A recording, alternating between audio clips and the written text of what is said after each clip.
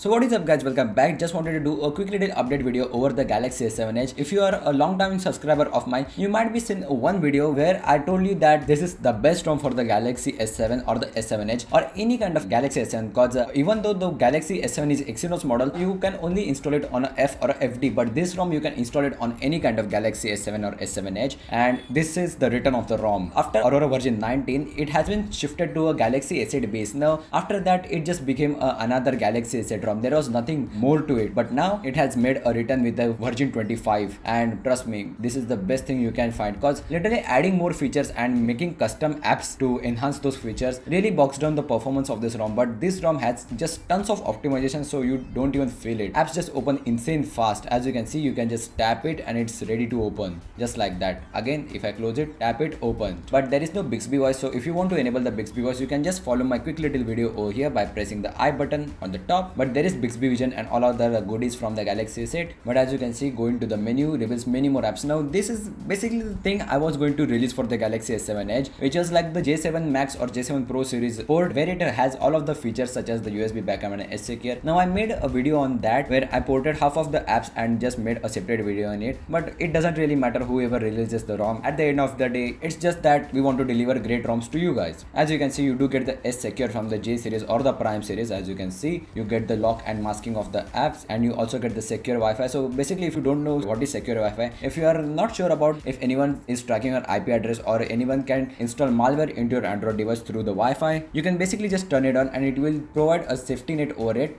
There is also USB backup provided over here, so you can just plug in your USB OTG and it will take a whole backup of your device. Then you get the Smart Manager. Yep, you don't have any kind of device maintenance in this thing, so Smart Manager is just carried on from the Chinese versions of the Samsung devices, or you can say as C models such as C7, C9 or anything which is sold in China. So as you can see, you do get the battery, but in battery you also get S power planning from the J series and the Prime series. As you can see, you can reserve battery for the calls, very handy feature. You can extend your battery RAM. As you can see, I'm running on level 2. Now basically there is no explanation for this device, but you can take it as assumption that device learns on itself. You can really feel a difference on level 3 where it hibernates the apps which you don't really use. And the last one, which is the most important, I still don't know why it's not provided in all of the Samsung devices, forward calls on no battery at all. You have the performance mode, storage, memory. Now I guess this was like a J7 Max port, but as you can see, there is no S Clean over here. If you want to get that, again press the I button. I have made a video on that too. There is no ultra data saving over here, but if you own a S device, you don't even have to care about it. Block calls and messages directly over here. Just allow all the permissions.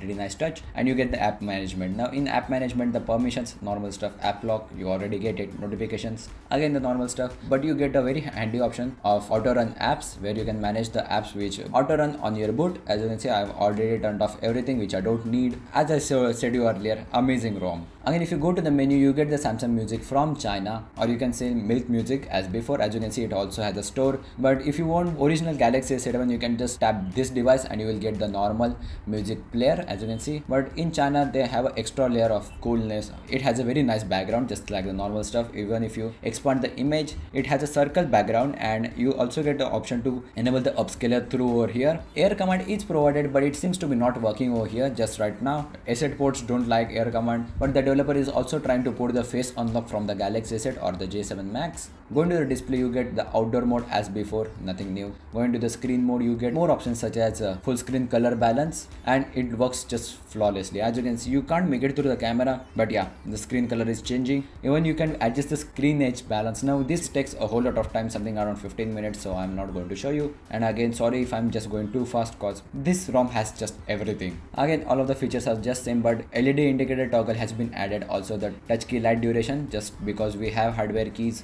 But you do get this app called Prevent. I'm not sure what it does, but I guess it freezes the apps in background, as you can see, so I'm not going to comment about that. But you do get a dedicated app of Aurora settings over here, as you can see, and it doesn't have any kind of features which will just bug off your device, so such as status bar settings, just the normal stuff. If you go to the advancement settings, you get free themes option. Yep, if you enable it, it will not revert back after 5 minutes. Custom key options, custom gestures, you get the advanced power menu. You also get the options to disable the newer ones, such as the one with the blur. As you can see, if I go over here right now. You are back in the lollipop days, and just the normal stuff. You get the advanced menu such as phone APN settings and other stuff. I'm not going into the deep, and otherwise you just get a Galaxy S8 board with everything almost working. Guys, thanks for watching. This was a quick little video of the Aurora version 25, and yep, this is my new daily driver. Hope you guys enjoyed, and if you found this helpful, please drop a like. See you in the next one. Peace.